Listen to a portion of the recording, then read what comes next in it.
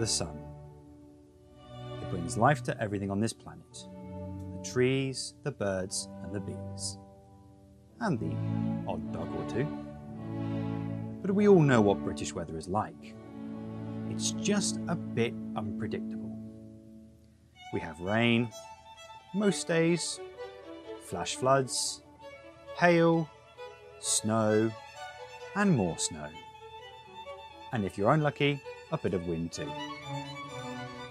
So in this episode of The Gentleman Maker, we're going to build the Sun Informer. As soon as the sun comes out, a lot of Brits like to run into the sun and make as much vitamin D as they can before the clouds come back over. Despite enjoying the sun, a lot of us also crisp up like bacon in a mere 15 minutes of being outside. So it's crucial we don't spend too long in the sun. This is where the Sun Informer comes in. When sunlight hits the LDR, it will send a signal to the Arduino, which in turn sends a signal to the Raspberry Pi. When the Pi detects this message, it will then send an alarm sound to the speaker, so that people nearby know it's time to make the most of the sun. However, some users may be too far away to hear this sound, so the Pi also sends a telegram message to anyone connected to the Sunbot using the cloud. Well, the internet, not the clouds in the sky. After 15 minutes, the Raspberry Pi will then send another telegram message to all connected users, warning us to go back inside. So, let's build it. So, for this project, you will need a Raspberry Pi 3 Model B, an Arduino Uno, a 10 kilo ohm resistor, an LDR, some wire, a breadboard, a speaker, a USB cable for the Uno, a micro USB cable for the Pi, and a USB charger for powering the Pi. All the parts in this project can be found from DigiKey, link in the description below. So here's the schematic for the Sun Informer. We have our Raspberry Pi, our speaker, a wall adapter, and our Arduino Uno with the external circuitry.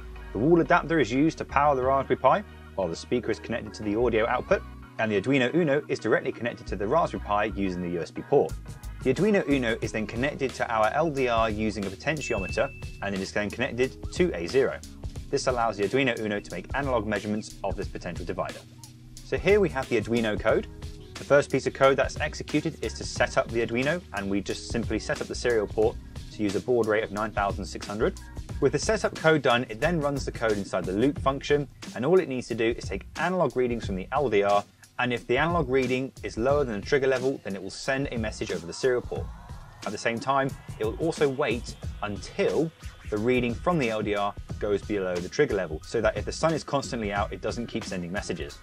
The Python program's a little more complex, and will require you to sit down to have a look if you want to understand it, but the basic idea is that all you need to do is set the token here to your bot's token, and then chat ID to the chat ID of your bot, and then you'll also need to make sure that the port is pointed to the right place.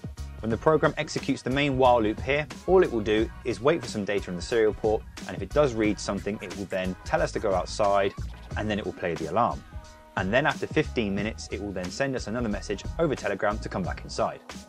Now the first step into testing this, I need to actually go ahead and power up the Pi, which it is not powered, so I'm going to go... I don't think it's powered. Oh, it was powered the whole time, whoops. So the first step for me to actually get this thing to work is I need to power up the Pi. I am using my USB port from my computer instead of the USB charger because it turns out the charger wasn't powerful enough. Which brings me to a kind of an important point. If you're using a Raspberry Pi 3 and you do intend to power it using the micro USB onboard power port, make sure that your charger is at least 2 amp capability. If it hasn't got that 2 amp capability, it's basically going to struggle. So now everything's connected up, speaker's ready to go, and we are basically going to log into the Raspberry Pi over SSH to start our Python script. So from here, we need to go ahead and find the directory in which we put all the files onto the Pi. Now mine is quite simple. I just put it under a folder called Python in my documents. So since I've already done this command before, I can go ahead and click up and go cd documents/Python. That gets me to the Python script, and then I can go ahead and load the Python program itself. And now the main script runs.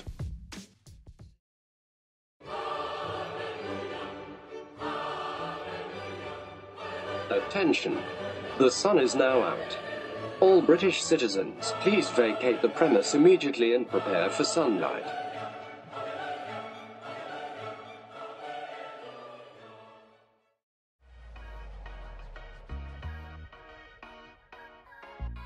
So now we've built the Sun Informer, I can finally get the vitamin D that I so long have needed during this entire winter.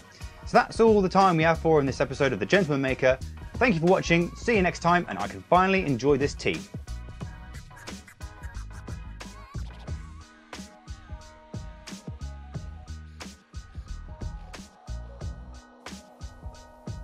Yes! Got it!